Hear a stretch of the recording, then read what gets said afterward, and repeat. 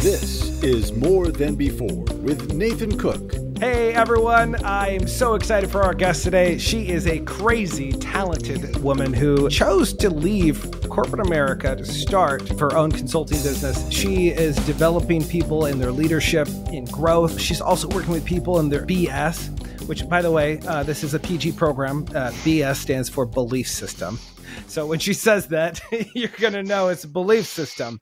But she is a certified award-winning coach. She is a teacher, a trainer. She is absolutely spectacular because over the past 30 years, she has expertise in business consulting with an emphasis in leadership and human development. She has a huge heart for her clients, but most of all, she truly is a lifelong learner and she is striving to make herself better, to add value to others. So I'm really excited and I'm honored to have my good friend and colleague, Dr. Kimberly Hambrick.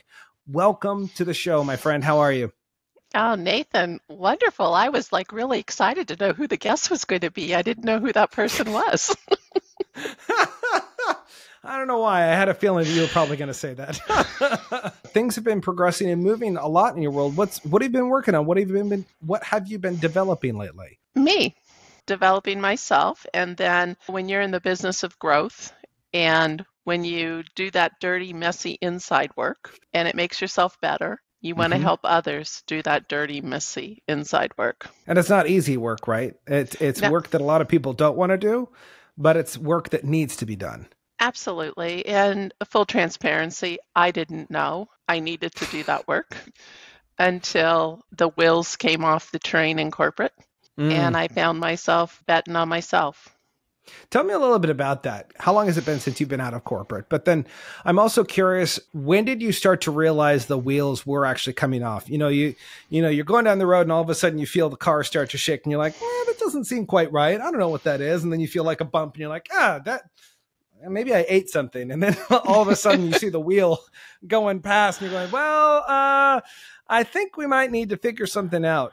What was that process of coming to that realization? Because I think a lot of people are coming to that right now, kind of in where we are. There's a lot of companies that are starting to turn over employees that have been there for 30, 35 plus years. And people are starting to feel that vibration, not even just in corporate America, but in their jobs generally. And so I'm curious, what was that feeling or what was that thing that you started to notice and what made you make the jump? It's not a pretty tale, but it's a real tale. Being in corporate, coming up on 30 years, being in leadership roles, probably since the early 90s. And I didn't always get it right. And I kind of knew I didn't always get it right. And I was working on being a better leader.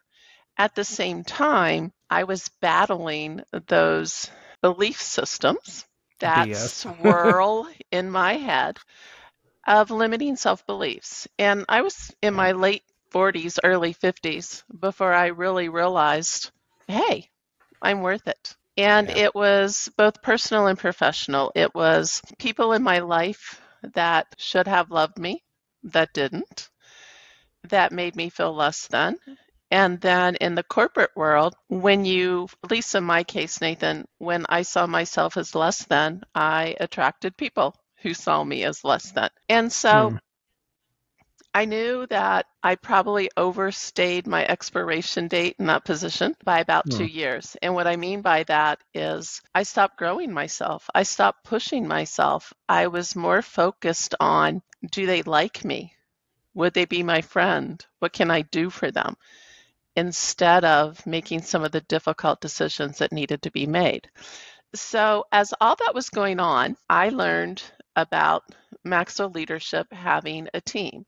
I had been certified as a coach through International Coach Federation about 4 years prior because I did a lot of coaching in leadership roles. So I joined first and foremost for myself. And I joined in October of 2017 to grow me. My first big conference that I was going to for certification was February 2018. And in January 2018, I'm in the office and I'm in a meeting and a lady's talking to me, and I'll use you as the person. And we're talking and she said, Nathan's been secretly recording you, audio, video, and journaling about you for 10 plus years. And she keeps talking. And I'm like, what? And she says it again, and she keeps talking. And I said, I have a problem with that. And she said, it's not a problem. I said, well, it's a problem for me. That's when I resigned. And I surprised myself more than anybody that I stood up for myself. Now, keeping with the PG podcast, I woke up the next morning and I was like, what have I done? But I knew it was important that I bet on myself. And so 2 weeks later, I go to the Maxwell conference. You've been there. I met you there. These amazing people who are fabulous and fantastic. What do you do? What do you do? What do you do? I don't do anything. At that point, I had no idea. And my whole goal was, please, Jesus, don't let me cry. That's really where it started. But somewhere along the line, I realized I was worth it. And it did not matter if the people that were my friends in the corporate world weren't my friends anymore. I was going to make this work. And what I will say is, being in the business for so long and never burning any bridges, there were people who reached out to me when I first stepped out in corporate. And they're like, hey, we want to hire you. We want you to do this. We want to do that. And I appreciated it because I needed a little bit of a bridge with some income until I grew some work. Now, I do have one foot back in corporate because the projects that I was associated with for most of my career were coming up again for recompete. And people reached out and said, we want you to write the proposal. And I said, sure. And then they said, we want you to be the director. And it was going to be short term. But the woman who was going to replace me had pancreatic cancer and died. And then COVID hit. So I'm looking at a new team in a new organization that knows my reputation, but they don't know me. And they're hurting. They've lost somebody they worked with for 20 plus years. They're now looking at working from home for the first time in their careers. And oh my goodness, their kids are going to be home. And I leaned in and I helped focus them and grow them. And I'm very proud of that work. I'm very proud of what I've done. I still have my business, and that's my heart and soul, and I do that. But in a way, I went back into corporate as a different person who believed in herself, but more importantly, grew the people around me. So when I do exit, there's 5 people who could do what I do 852 times better. You know, what's interesting about that is it took you being physically removed out of the company in order for you to realize that the company wasn't all that you needed. And I think there's so many people today in life that have their identities wrapped up in their job. They have their identities wrapped up in all these different things. And so it was quite a miracle. It's quite a blessing for you to have this happen. You know, obviously it sucks. You've poured in 30 plus years into a company, and all of a sudden you're finding yourself out of a job and you're around all these people. They're asking you what you do, and your entire identity up until this point has been wrapped up in what you do. That's who you were. And so all of a sudden, now you go to this Maxwell convention. John Maxwell being one of the foremost authorities on leadership in the world, still to this day, but even so back then, you're in this group of people that are super passionate. They're excited about what they're doing. They are going places. They have a vision of what they're doing. And then they ask you, hey, Kimberly, what do you do? And you're going, bleepity bleep. Yeah, no, so true. So much of what you said is so true. I think, like most people, if I were to tell you years ago who I was, I always used to say, if I were to die tomorrow and the only thing I'm known for is a wife and a mother, what a wonderful life. And then life took a turn and I had to scratch off wife.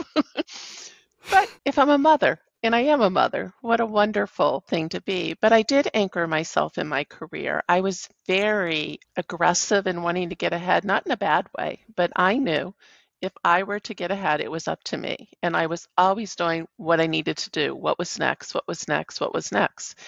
And so to walk away from it without a plan, without a net, was difficult.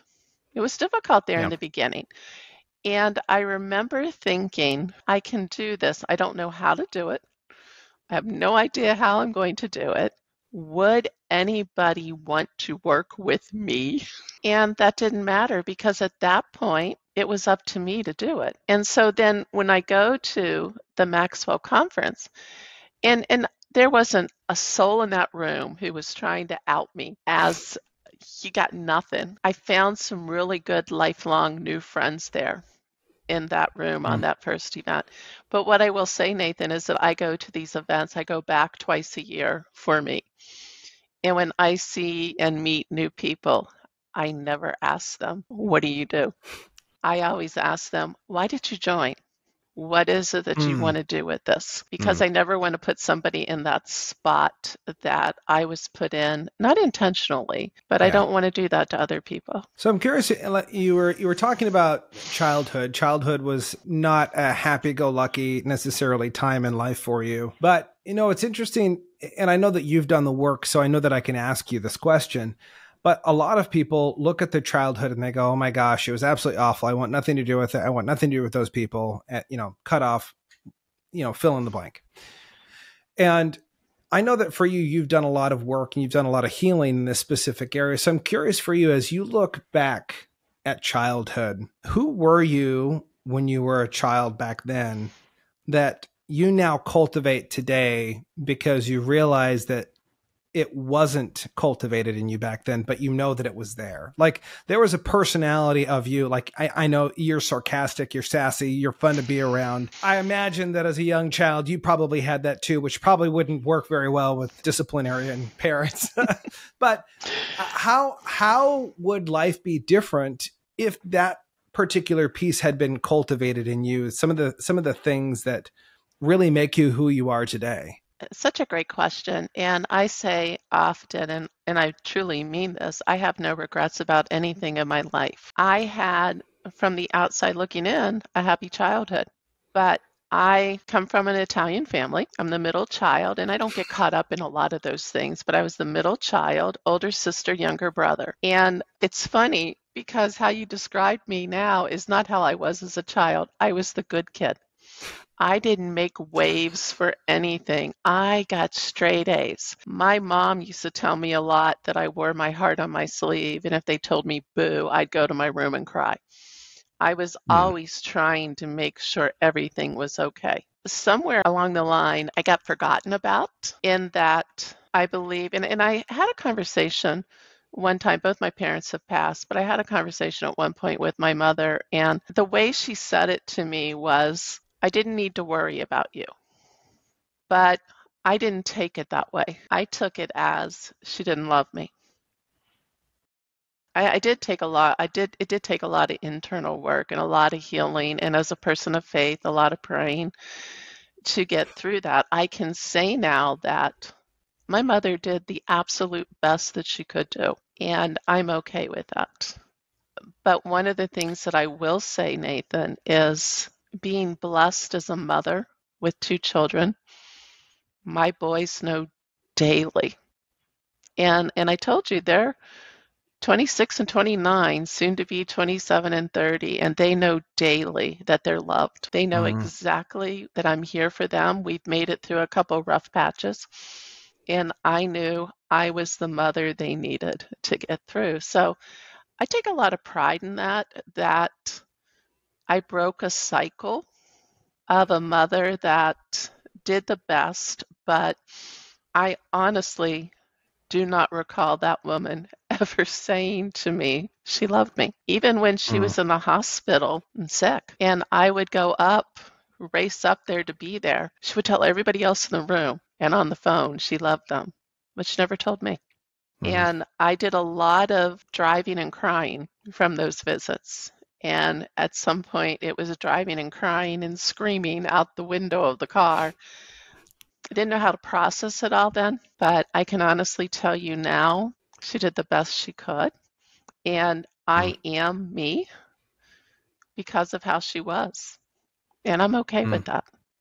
I love the processing piece about this. And if you're listening to this, I love Kimberly's story because I think there are so many people that have a similar story to this where they don't have a parent, whether that's a father that doesn't tell them that they love them or a mother that doesn't tell them that they love them, or maybe it's both parents where you don't feel appreciated that your parents actually see you or that they communicate to you that you're loved. I find that a lot of kids, a lot of not even kids, but young adults don't feel connected with their parents. They don't feel like their parents actually care about them.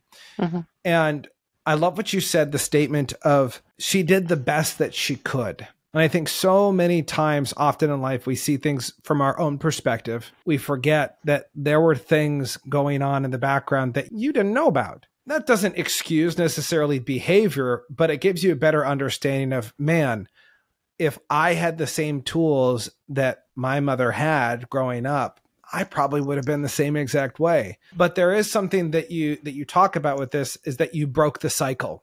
I think so many people right now listening to this could break the cycle, but they're so bitter and they're holding on to the past pieces that they're unwilling to let go of what happened to them to break the cycle. Yes. And so I'm curious, that cycle being broken, for the person that's listening, what would you tell them that, here's the first step that I took? Maybe it's not a big step, it's not, going and seeing someone. It could just be sitting down and writing. I don't know what that process was for you, but what would be a first step? What was the first step for you as you started to navigate these, tumultuous waters of childhood? One of the things that as you were talking, that bubbled up, I had to release the feeling of, I don't want to use a victim in the way that a lot of people use it, but I had to release this feeling that I wasn't loved for whatever reason, and then fill in the blank, because that can take us down such a windy swirl of a garden path. I had to come to terms with, when I say she did the best that she could, my sister needed a lot more attention for various reasons. My brother, as the only son in the Italian family, could do no wrong. And I just kind of stayed on the surface, not worrying about me, always getting good grades and everything. But there have been moments in my life as I was processing that I would think, well, why not me? Of course. I do remember one of those times when I was really trying to not very maturely handle how I was feeling in a conversation with my mother. I had said, I just feel like if my sister and I are hanging off a cliff, you will save her no matter what. And she never answered. And that one hurt. But staying in the hurt, and it doesn't matter what the hurt is, staying in the hurt of, when I say that people who should have loved me don't, my parents, my brother and sister, staying in that hurt doesn't serve me. Staying in the hurt of a marriage that ended in divorce. We have two amazing boys. We had our good times, but we have two amazing boys. That doesn't serve me. Staying in the hurt of people in corporate that I was blindsided by somebody who, when I started to dig a little deeper into it, truly had tried to break me personally, professionally, financially, spiritually, emotionally. And I took away that power by saying, I'm leaving. I wasn't asked to leave. I said, I'm leaving. And I was told that that person was so surprised. And I couldn't understand why someone would be surprised that I didn't want to be around that type of behavior. Whatever it is, and it's not, and please hear me, listeners, I'm not trying to make light of this, because it's not easy at times to do it, but you have to sit and ask yourself, what do I need to release? That's holding me back, keeping me stuck, keeping me in the spiral. And once you do that, once you can identify it, you start to find a path forward. It's true, because so many of those hurts are the things that anchor us down where we are. Our unwillingness to let go of things from the past. It's not to say that the person didn't hurt you or that they didn't do something to you, but it's for you to say, I'm going to put this down, this hurt down, and I'm going to walk forward knowing that I can be stronger than this, right? Because you've had so many things happen in your life where your life has truly been this crucible, right? It just continually heats up and you're constantly having to let things go. And you're going, okay, God, like, I think I'm done. I don't think I need any more crucible moments. I don't want the heat anymore. Like, I think I'm good at giving up, everything that I've given up so far. Let's not go anymore. And then God heats things up again. He goes, you know what, Kimberly, I want to make you into something amazing, but you have to be willing to trust me. Trust me to let go And I find that a lot of times people aren't willing to let go of those hurts and those pieces that they're holding on to so they can move forward in their life. One of the things I love about who you've become is you become very intentional of the people that you surround yourself with.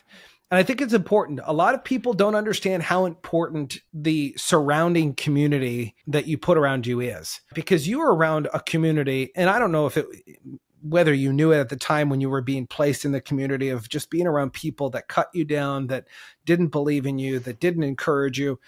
When you are in that kind of community, your growth is stifled. It's hard for you. It is next to near impossible for you to shine in the way that God has created you to shine. And so for you, at one point in your life, you started to cultivate. I remember us even being in a conversation once where you said, you know what? I'm cutting these people out. I'm not talking to them anymore. For some people, they go, oh man, that's awful. I can't believe that, she thinks she's so much better than anyone. No, that's not what it is. She realizes that God gave her a specific gift in her life that she has to shine to show love and kindness to others. But in order to do that, she has to surround herself with people that will cultivate that. Yeah. Can you tell me a little bit about what that was like of shifting the tribe that you're around? Because I think for many people, it's hard, right? Because they have that feeling, that sense of like, I'm abandoning people. Like, oh, well, they're doing the best that they can. Even though they're hurting me, they're doing the best that they can. I just don't want to leave them. There are times where you actually need to leave them.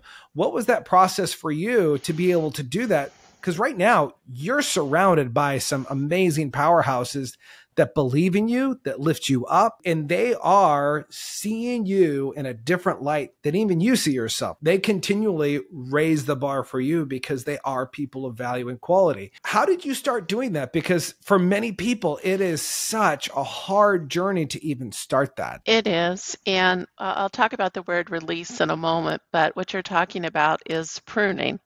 So if you want to have a healthy plant, you have to prune away some of the things. Paul Martinelli, one of the mentors in Maxwell Leadership early on a call with him, and I remember talking about this work situation. And one of the things he said to me, the first thing he said was, I don't understand why God creates people like that, who try to intentionally hurt people. And then he said, you just have to bless and release them to their higher good. And that stuck with me. I'm a person of simple words. Words mean a lot to me. Bless and release them to their higher good. And as I started to think about that, that meant I'm still wishing them well. I still want them to succeed. And I'm still going to love them.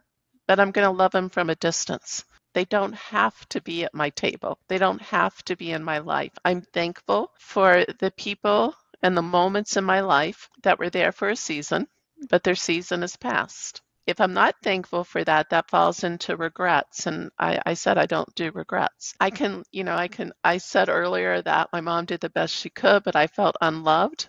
But I'm who I am. I'm a strong person. I had to fight for attention. And I've learned to turn that in a better way than how it just sounded. So pruning people, sometimes it's family, sometimes it's friends, sometimes it's coworkers.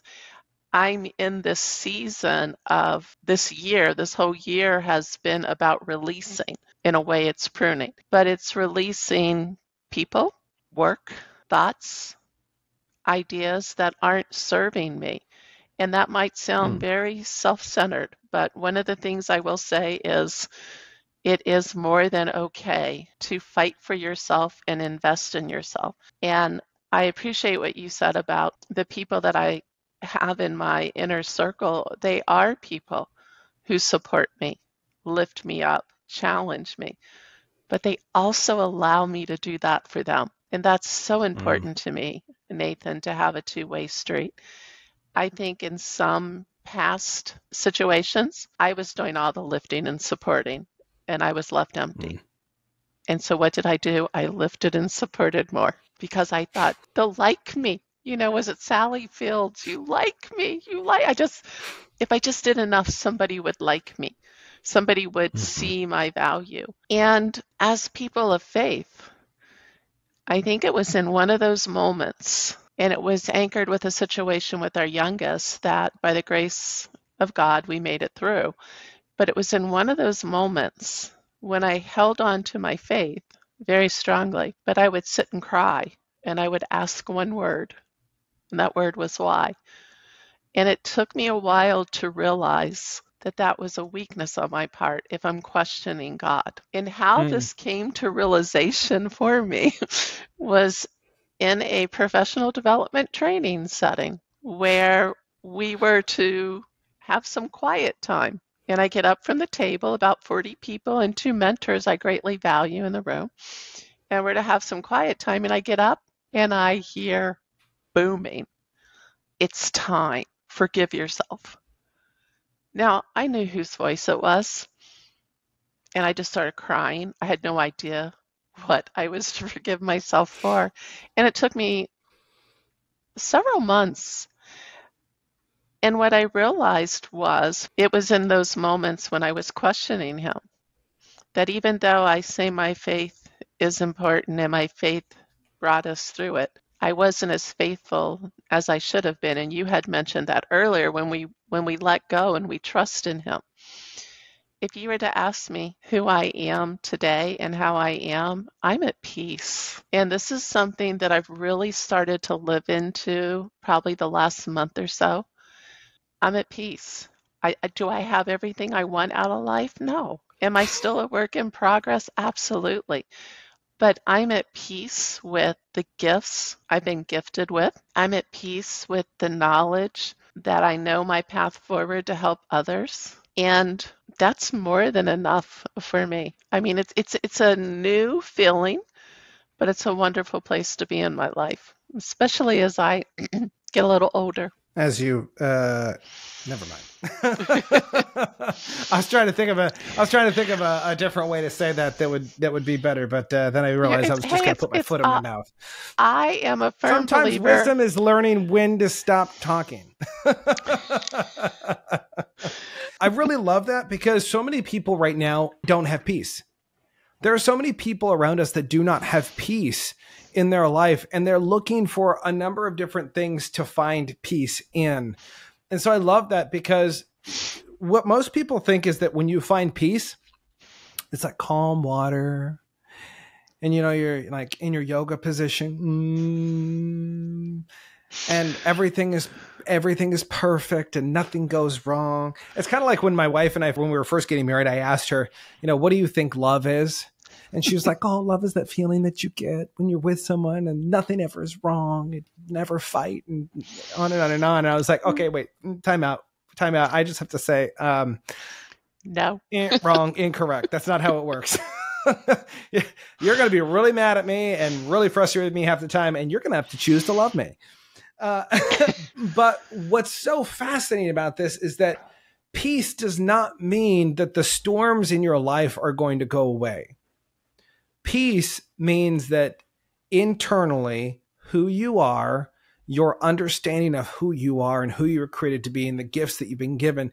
Peace is understanding that you're there for a reason and for a purpose. And with every single situation that you've been in your life, there was purpose, but there wasn't peace because there was a misunderstanding of who you're created, because so many people piled on these identities of this is Kimberly, this is who she is.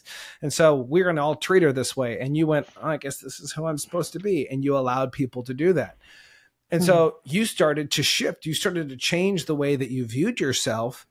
And when you did that, the world started to change around you and started to say, well, these aren't my people anymore. These people don't actually see me in the light that I want to be. When it comes to this idea of peace and understanding who you are, within even the past couple months that you were talking about, how did you progressively get to that peace? Was there a practice? Was it something that you were reading? Was it prayer? Was it meditation? What brought you to that peace? Was it a surrendering of the situation to realize, well, stuff's going to hit. I can't really do anything about it. So I'm going to be here in the storm, kind of like I'm going to allow the waves to go around. I'm going to move with the water. What was that process like for you to gain peace? Because so many people today lack peace and they're looking for peace. They may not even know it, but they're looking for peace. How did you take that step towards peace? Yeah, I know you were going to ask such difficult questions. One thing is that when I talk about pruning people, people have pruned me from their life. So let's be real here. I'm an acquired taste. Not everybody likes me or want to be around me, and I have to accept that, and I'm okay with that. Yeah. I did not find peace through yoga. Honestly, that will never be a way I'm going to find peace. That stresses me out. I think it was because of how I've been viewing this year as a transition year. The word that, and I don't really get into the words of the years as much as a lot of people, but for some reason, this word, releasing, has really felt right. And I know that I'm shedding a little bit of things that maybe I'm doing some work and business with people because I think it's helping them versus is it helping me? And my time's limited. All our time is limited. So I want to focus on the things that truly make me happy. And what makes me happy is when other people, you coach people, when they get that aha, and when you see that transformation. And that's powerful. That's powerful. So I think I've been allowing myself more opportunities like that. And I know that if the world changes like it does on a dime, and if I have to go and work at Walmart because my business isn't working, I'll be happy with that. I would be happy with that because it's a lifelong Catholic, but it's taken me a long time to understand that I was truly created for a reason. And that reason is not mine to define. And so I didn't have peace a lot of times because I was fighting it. I think there was a while, about a year ago, the end of last year, I knew I was being called to do something. I didn't know what it was, but I was being called to it. And patience is not a virtue of mine. I needed to know. It's supposed to be a virtue of yours, right? I pray for that one daily. I wanted to know what I was supposed to do, and I wanted to see it now. And these amazing mentors and friends, and I would ask them, what is it I'm supposed to do? And they would all push back and say, well, we can't help you with that. I was like, that's not the answer. Next. And I'm okay with it. Can't you just tell me? Yeah. And I'm really okay with it because regardless of if we allow people to speak into our lives, they're going to speak into our lives if we want them to or not. There are still people that tell me what I need to do and what I'm doing wrong and might think they're being helpful, but they're being hurtful.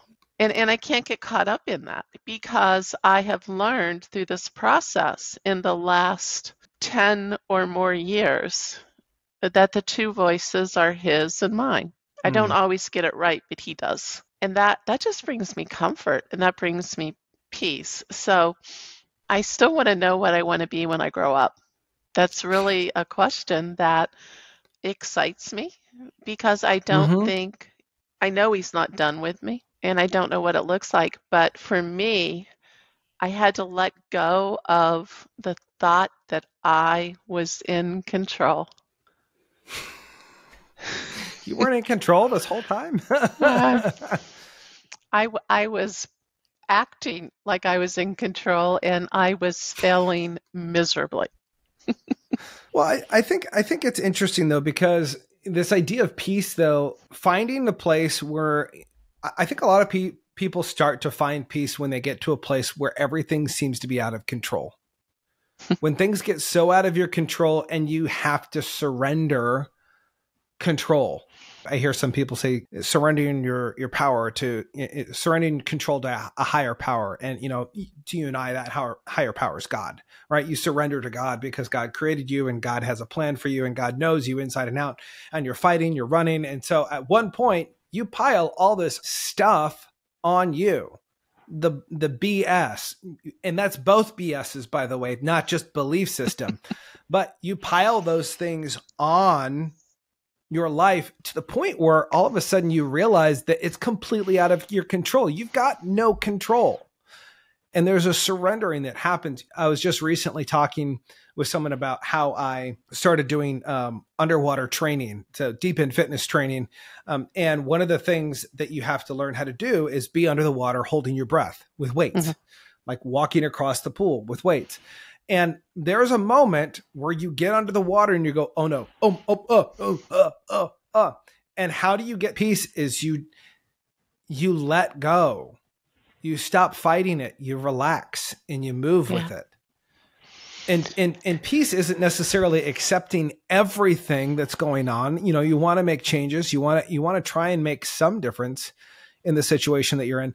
But there's also this piece of not controlling everyone else and every other part of the situation. It's about controlling who you are and how you're showing up.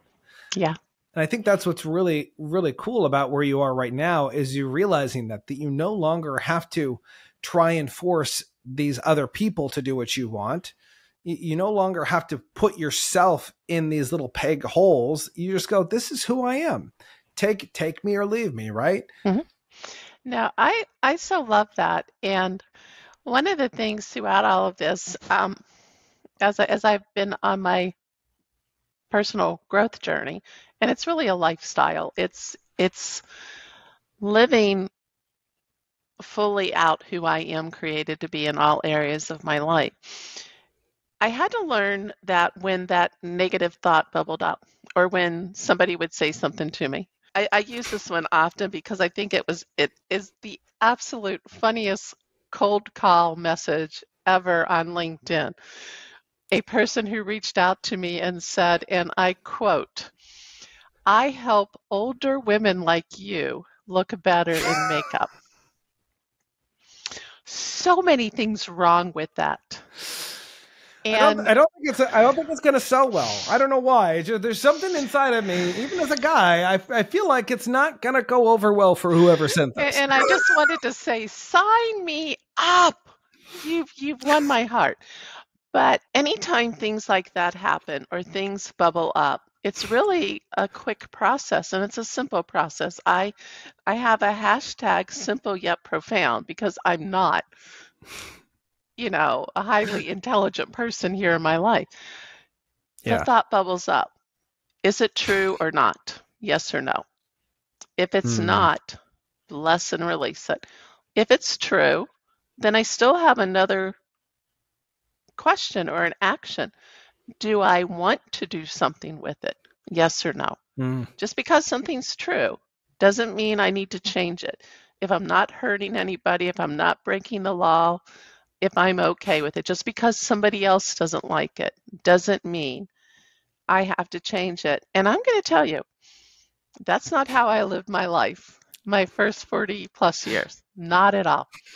Someone would tell me that I was doing something wrong, or growing up I was known as Kimmy. So just outed myself now, and I'm sure I'll hear it from you. But Kimmy, did you really want to wear that when you go out? Oh, of course not. No, I'll go change. Did you really want to do this with your life? No, I'll go do this. I had no voice. I felt like whatever people were saying into me, it had to be true. And I am forever grateful and thankful that I'm not there anymore. And it really was one of the mentors, Mark Cole. So I joined 2017 before I exited corporate, and I bought into mentorship. And that very first call with Mark after IMC, you forget that these calls are recorded. People are hearing you. And it's not just you and the other person. No, I cried and said a word, cried and said a word, cried and said, I mean, it was ugly. It was ugly. And one of the things that Mark said, and I've heard Mark say this to other people, what he said to me is, borrow the belief I have in you until yours matches. And I have to tell you, Nathan, no one ever said anything like that to me that impacted me that greatly. And I held on to it. And I remember running into him about 6 months later. And I went up to talk to him, and he's like, I see it. I'm like, you see what? He said, I see your belief matches mine. And I remember talking to him another time about that, and he brought it up again. I said, you talk to all these people, far more important than me, and yet you remember that. And he said, I do. I remember it because you were broken. And he said, I watched the potter put you back together. So for people to see the work that I know I've done on the outside, not that I need external validation, but that felt really good. And because somebody invested and believed in me, I have to pay it forward.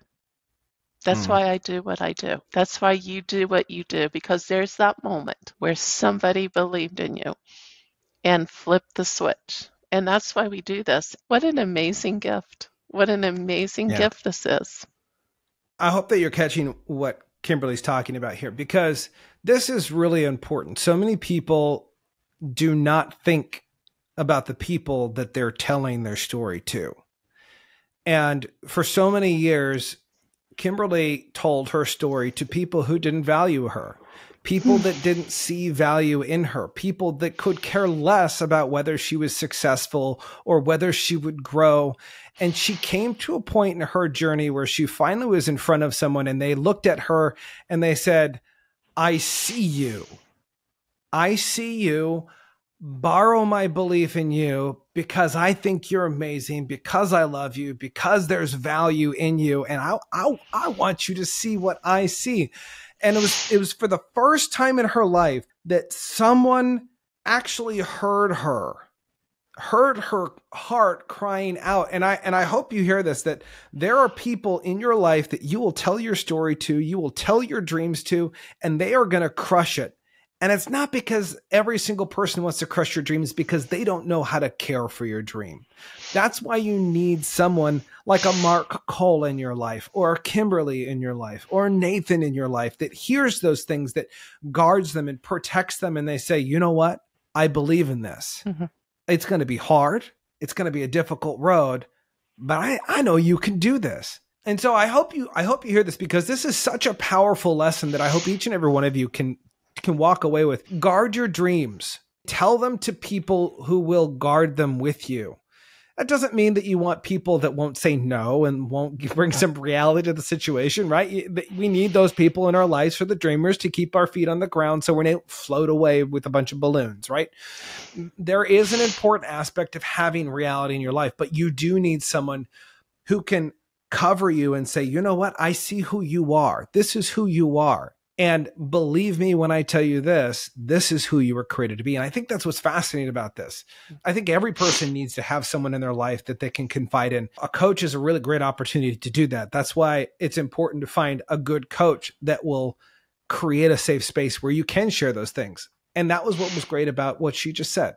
She was on a call with hundreds of people, barely able to get a word out, 2 words out at a time, through tears.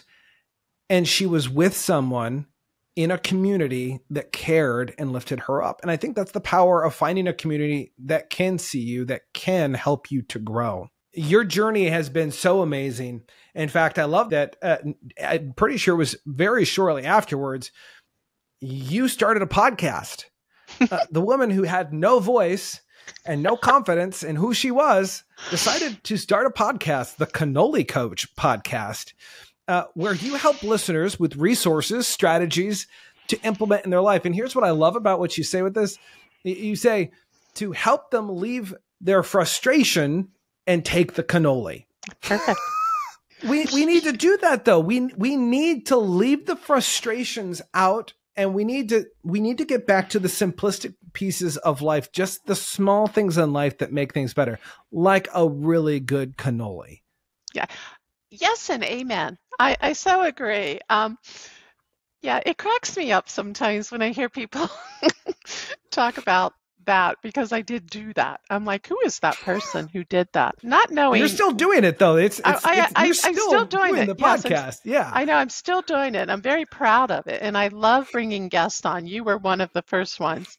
And I do it because I love talking with people and hearing their stories. I thrive on that.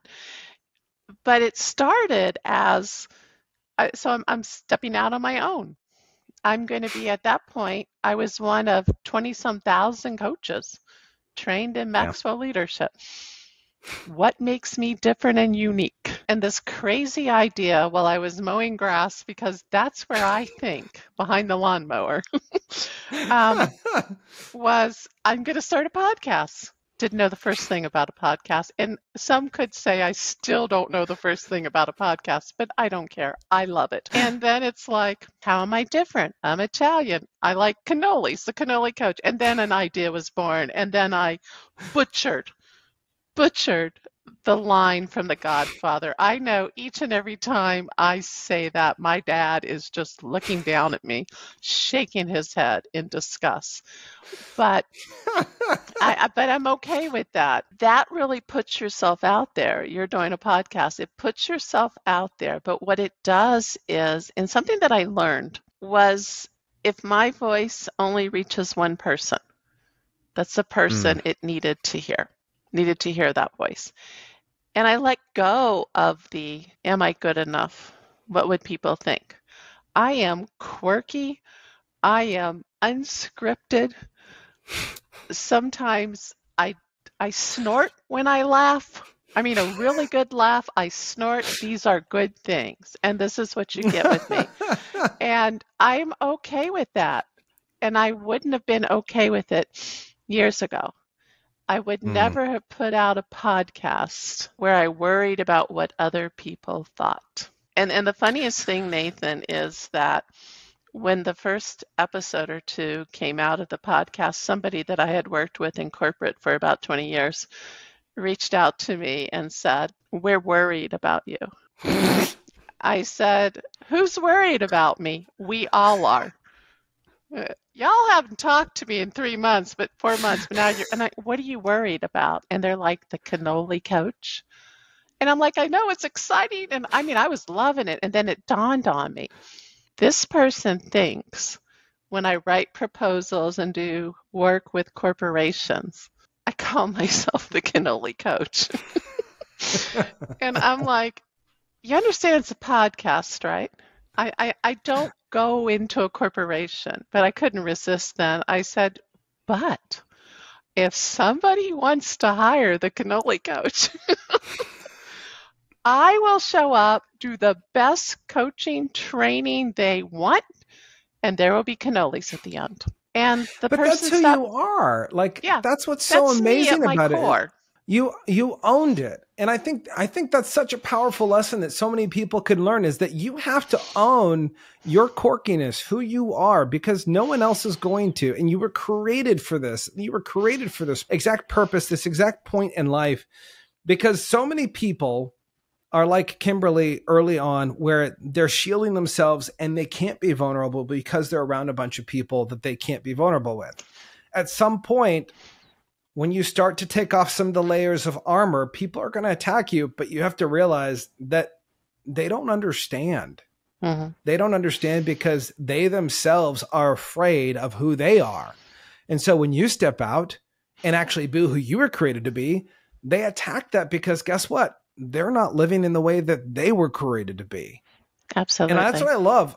That's what I love about the Cannoli Coach, because it truly is you. Kimberly, I want to thank you so much for being on this program, because it truly is eye-opening to hear someone's journey. You know, so far this season, we've had some amazing people that are on just like you, but they've had a different childhood. You know, a lot of them have had up childhoods. Things were good. And I want people to understand that you don't always have to have a great childhood in order to have success. You don't even have to have a great high school or young adult life, right? You can always change things around. And so I love this about your story. It's never too late to start living into the person that God created you to be. So I want to thank you for being transparent, to show up, to tell your story. I want to ask you one more question here. But before I do, I really want to encourage that if you're listening to this right now and Kimberly is striking a chord with you, I want you to go on Facebook and I want you to find Kimberly Hambrick Consulting, and I want you to reach out to her. I want you to connect with her, because you need someone in your life. You need someone that's going to be there to walk you through these pieces. And she's an excellent coach and trainer to be able to walk you through this. She has gone down the path from where you are. She's continuing to grow. And guess what? You want someone that's going to be there to walk with you, not a year, 12 years ahead of you, but someone that has come out of it and it's still going, hey, I want to work with you. I want you to be transparent. I want to be able to believe in your dreams. And so I want you to go over, find Kimberly, and also make sure you go to her podcast, The Cannoli Coach. You can find it on any major streaming platform. So go and follow, take a listen to her podcast. It's great. You always make me laugh. Here's what I want to ask you, Kimberly. You know, when we first met, I felt like there was a lot of uncertainty in your life. And I think that there definitely was a period of time where you were starting to step out, right? You were in these shadows, and now you're starting to step out into who God really created you to be doing something that you were meant to be doing your entire life that no one spoke life over. And today, I believe your confidence is evident in the way that you show up. There is a confidence there that was not there before. What does it look like for someone to step out in confidence? Because confidence is such a tricky subject matter for some people. How did you build your confidence to be able to step out to do things that maybe other people attacked at first, like the Cannoli Coach or walking away from corporate America? How did you build confidence to be able to step forward? Such a good question. You had me crying. You have me thinking, I don't know what to do now. I just haven't made you snort yet. I appreciate that you talk about my confidence and you see it. What I will say is there are people who have been in my life I have friends, dear friends from junior high and high school.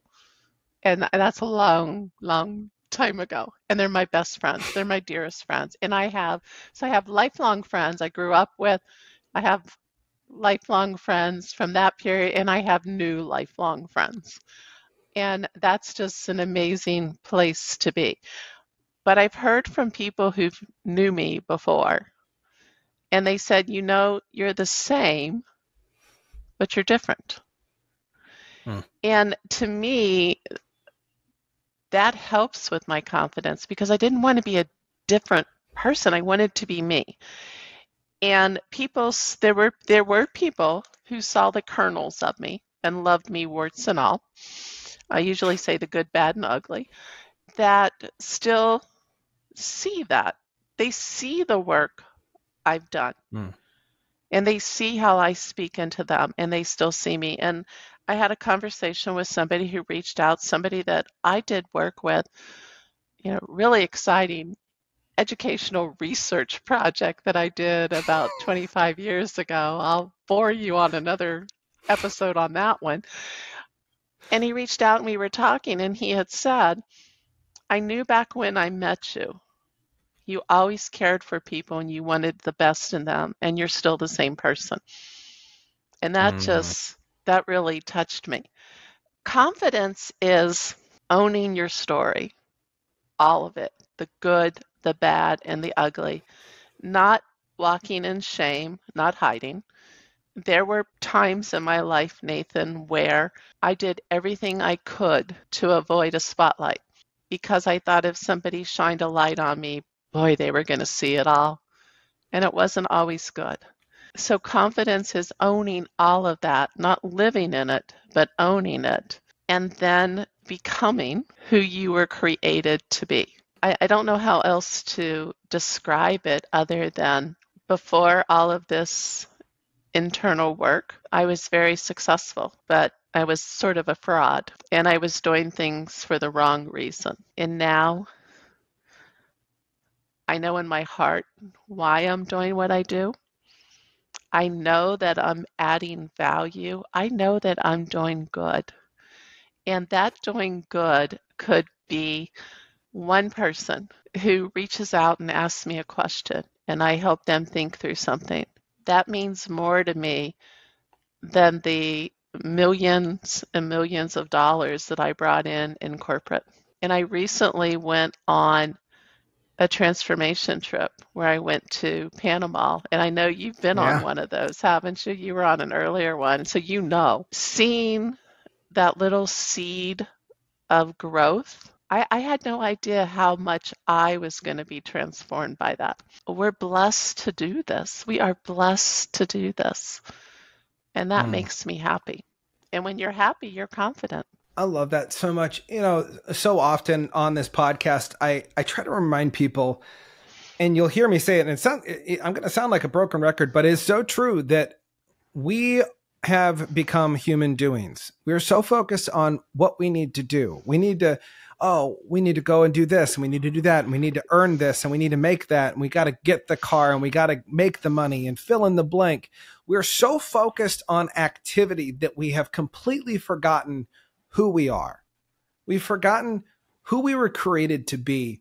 As you were talking, you reminded me of an interaction I had actually with someone a number of years ago. And she was telling me that, man, I just feel like I can't show my imperfections, because how is that going to help anyone?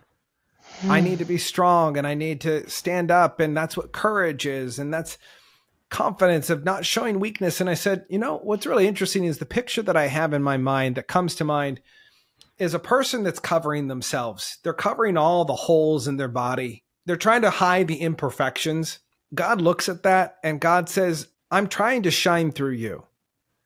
And if you would only take your hands off of your body, you would allow me to shine through your life and to impact and affect people.